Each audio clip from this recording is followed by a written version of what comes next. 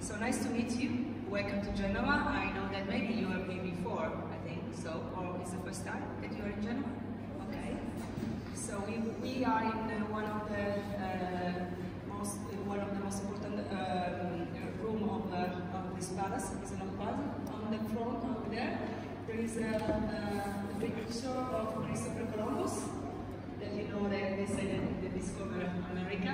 So and he is Marco Polo. You know Marco Polo? Okay. So that there were two figures very important for our city.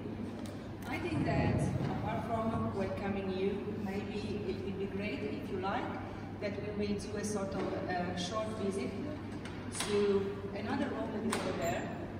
There used to be the room where the mayor of the city and all the deputy mayor for all of the I don't know how we work in Italy. We have a mayor of the city and then a sort of ambassador of every sector of, for example, culture, economy, and so on. You know.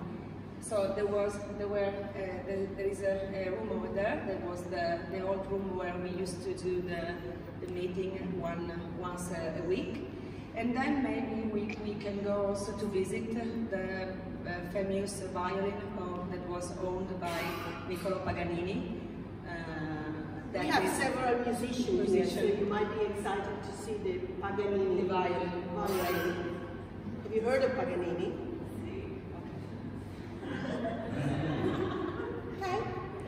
Okay, so if you like, if you prefer just to have a short visit around this floor, I think that it will be great, and you will see some very good and important secret room that usually people don't see. So welcome to the city of Genoa.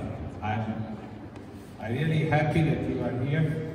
I met the professor just a couple of years ago last time, and I'm happy that we continue to come to the city of Genoa. Where are you from? As all of us, all of you, Australia? Good. Not everybody. There's some Chinese. China? Okay, good. Where from China? Which city? Shenzhen? Okay, I've been there probably a couple of times. I was used to have a vendor over there for hardware, so they're doing a good job. So, Genoa was the richest city in the world in the 1600s.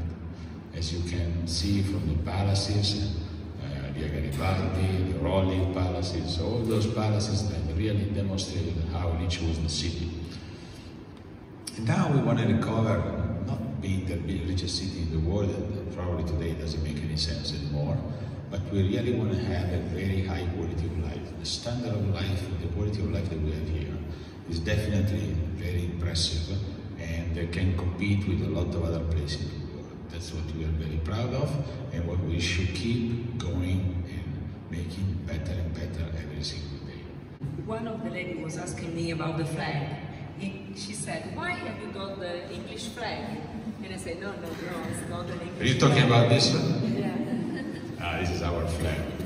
We got from the Crusades in the 1100, when the Imbriaco, the big admiral from the city of Genoa, came back with a flag and a lot of money. Because he was the guy that actually helped all the Crusaders to conquer Jerusalem. Okay, so he came back with a lot of money, and he became a hero here, and he brought the flag. And around the 1300, 1400, those years, we got the first contract in 1422, and a contract between the Doge of Genoa, so the head of the Republic of Genoa, and what was the name? Richard V. in England. They had a contract saying that the England fleet can use the Genoa flag in the Mediterranean area in order to protect the fleet from the pirates. Because the Genoa flag was very well respected. Everybody knew at that time if you attack a ship with a Genoa flag, for sure it would be captured by the Genoa fleet sooner or later, and you're going to die. So for this reason, the English fleet decided to use the Genoa flag. And they pay a fee for that. Believe it or not, that's true. They pay a fee up to $15.99. And now $15.99 they stop paying the fee. And you don't pay anymore. If you go in England right now, that is the flag of England. If you go in London, in the ensign of the city of London is exactly this one. Okay, so I asked the Queen to give me the money back. The Queen answered very, not really, well, we're still discussing about that.